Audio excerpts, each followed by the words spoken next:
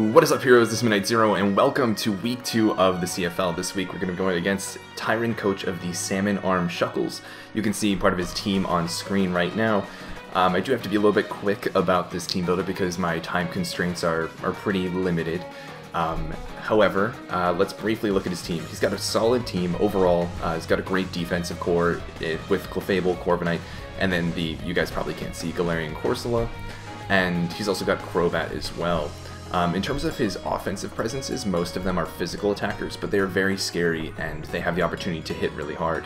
Clefable is really difficult to handle just in general due to its versatility in setting up Stealth Rocks, Calm Mind or Cosmic Power, Stored Power, great move coverage with Ice Beam, Flamethrower, Thunderbolt, Moonblast, Psychic, reliable recovery, utility in Wish and Teleport, Heal Bell, two great abilities in Unaware and Magic Guard. It's going to be a really difficult Pokemon to take care of. Corviknight also really versatile, really great bulk, defensively and especially defensively. Can get rid of hazards with Defog, can get momentum with U-turn, can set up with bulk up or iron defense. Great move coverage in terms of Brave Bird and Body Press, and Iron Head as well. So this is a Pokemon that'll be really difficult to handle as well. Mamoswine hits really hard and has a decent speed tier as well. It's got great offensive stab moves in Icicle Crash and Earthquake, Priority and Ice Shard. Knockoff for utility, and then it can also set up Stealth Rock and go for Endeavor with like maybe a Focus Sash lead set. Gyarados, another offensive presence, although it also has decent bulk as well, specifically on the special defensive side. It can also provide some physically defensive bulk by utilizing Intimidate. It can also be a setup sweeper with Dragon Dance and something like Moxie, boosting its attack each time it gets a kill.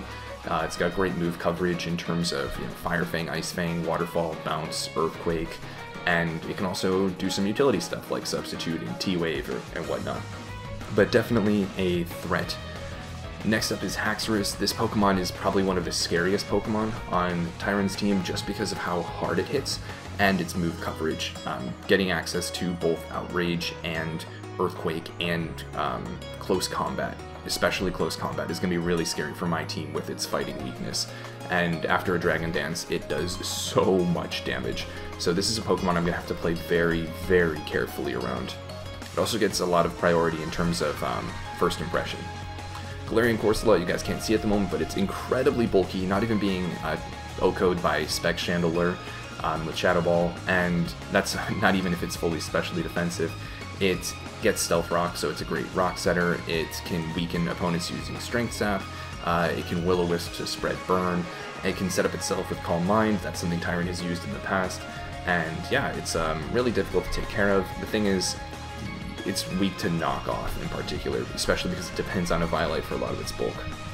Crobat is probably going to be the second most difficult Pokemon for my team to deal with, just due to its nature in handling utility and stall teams. It has access to Taunt, which prevents a lot of recovery and that sort of thing. It also has Super Fang, so it can do half damage to any Pokemon it attacks. And it also has a decent attack stat with a decent stab Brave Bird. And it can also get momentum with U-turn and has reliable recovery and Roost. So this will be another really difficult Pokemon for my team to deal with. Espeon is a strong special attacker. It can set up with Calm Mind. It has great move coverage in terms of Dazzling Gleam and Psychic and Shadow Ball.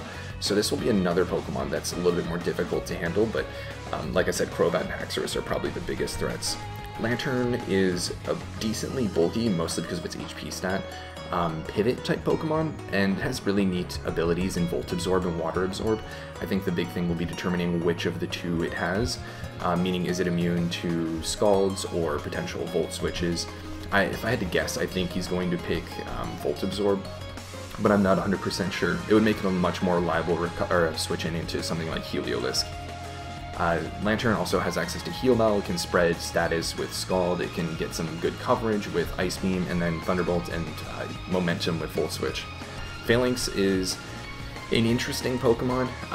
Its main gimmick, I guess, is the move No Retreat, which is a +1 boost in every single stat, but it means it cannot switch out. So it needs to do all the work it does after it uses that move. It gets access to some neat coverage in close combat, Throat Chop, and Zen Headbutt, meaning it can hit things pretty hard. But again, if you get rid of those stat boosts, it's kind of, it's relatively weak. But my team is also weak to fighting types in general, so this is a Pokemon I need to be wary of, especially because it gets coverage to hit ghost types as well. Arctivish is not too particularly threatening because of its low speed tier.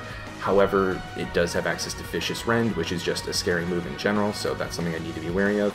Amora, I'm not really concerned with, just because it's in Amora. So, with that said, let's get into the team. The first Pokemon I decided on was Specs Chandelure because, well, Specs Chandelure just devastates so many Pokemon on his team. And more importantly, it's one of the few things I can do to actually counter Corviknight.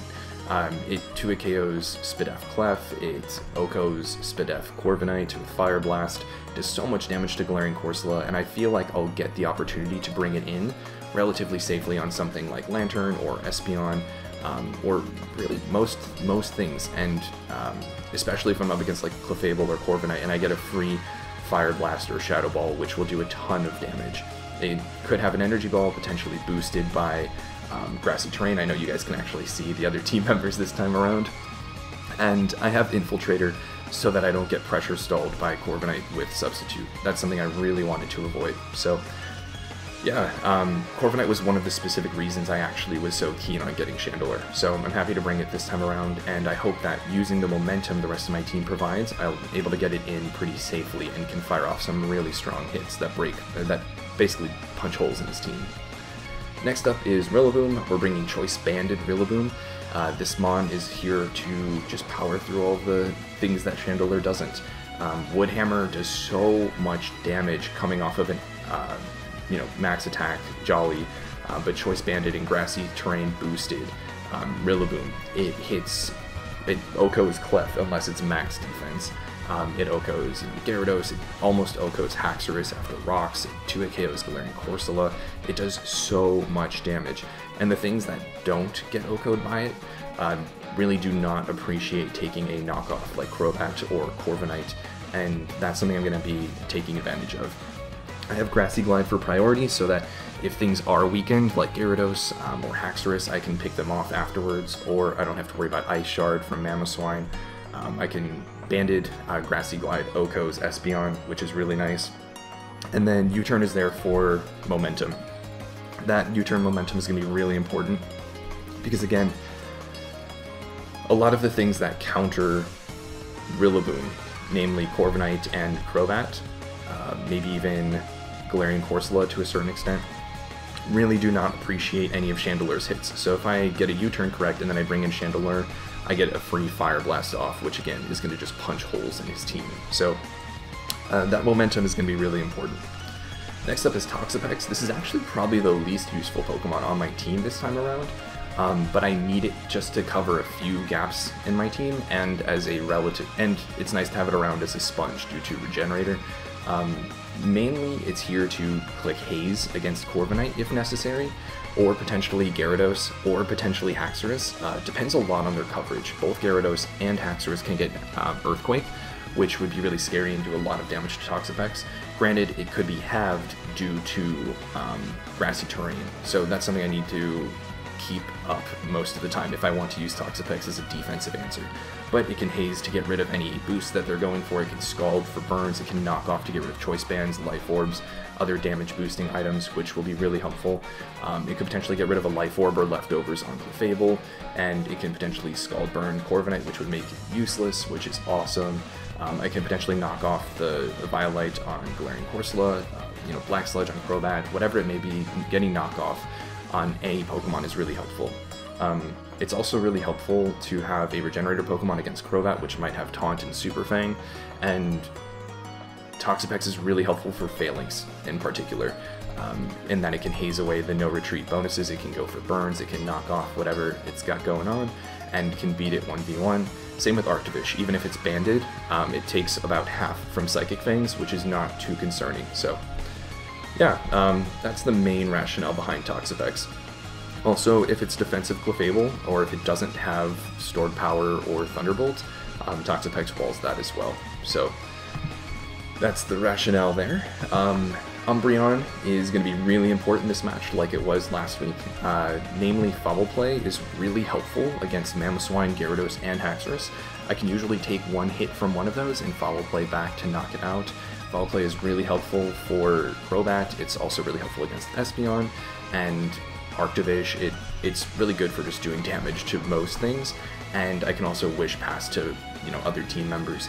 It's also especially defensive enough that it can usually take one hit from Espeon and, hit back with something like Foul Play, or it can come in on Lantern pretty safely. And if things are spreading status with like Thunder Wave or whatnot, I can go into Umbreon to, I guess, share that status with whoever my opponent is using to spread it. So that's really important. And then Baton Pass is going to be really important too. I was considering Taunt or Baton Pass on Umbreon, but I figured that a lot of times he's going to bring in Clefable, or he's going to bring in Phalanx, or he's going to bring in something that can try to set up, or maybe something that doesn't care too much about Umbreon, like Crobat, and in doing so, if I go for Baton Pass, I can bring in either Chandelure or Rillaboom, whichever is more effective, and keep up that offensive momentum, which will, again, be really important. So, yeah, it also really helps with prediction in terms of passing wishes.